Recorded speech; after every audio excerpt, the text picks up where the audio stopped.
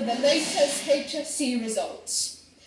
In English, the students received an excellence. In chemistry, a reasonably average. And in maths, they received an outstanding. Thank goodness for that. Maths is such a waste of time. Wait, what was that? Maths is not a waste of time. Maths is our future. Are you talking to us? Yes, I am. I can prove to you maths is our future. I will take you back in time and show you how maths got us here today.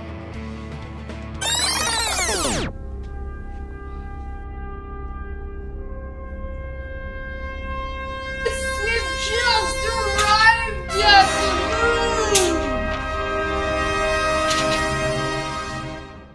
Oh, we have to be here for a reason. Maths has got to do with something from this. What? Do you need to know maths to become an astronaut? Duh, of course. You need maths for everything. But how can you be sure maths was used in all of this? Well, Getting to the moon was a lot more difficult than you think. We had to consider all the different types of things that could go wrong and figure out how maths could prevent them. For example, what if the rocket flew outside of its direct path? We would have to calculate all different angles to get it back on track. Or what could we do to prevent the ship catching a light on its descent from the moon? We'd have to find the exact angles to cut through Earth's atmosphere perfectly.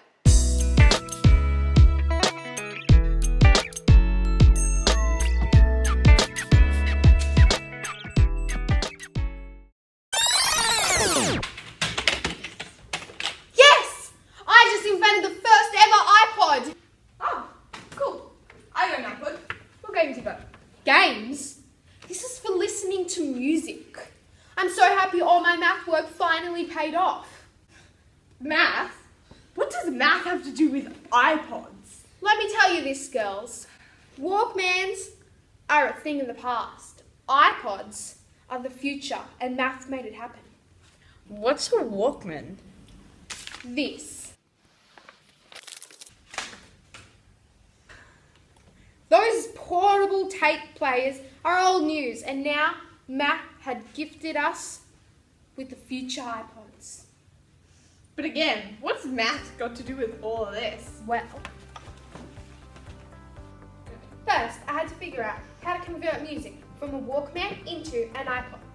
I plugged the Walkman into the computer and encoded the sound using mathematical algorithms to create a stream of ones and zeros.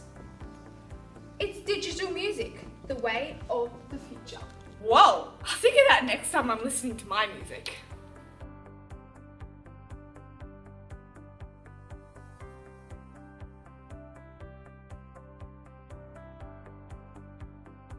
And it gets even more complicated. I think I've heard enough to know how math really is our future. It was all math that created all these amazing things in our future. I finally understand. My favourite marker! Girls, you must retrieve it.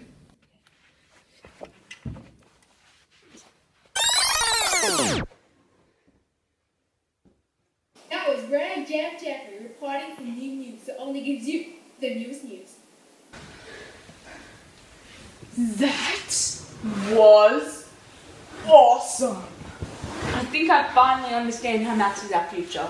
Me too. I wonder what math will bring us next. What about a notebook that describes as you say something? I got it.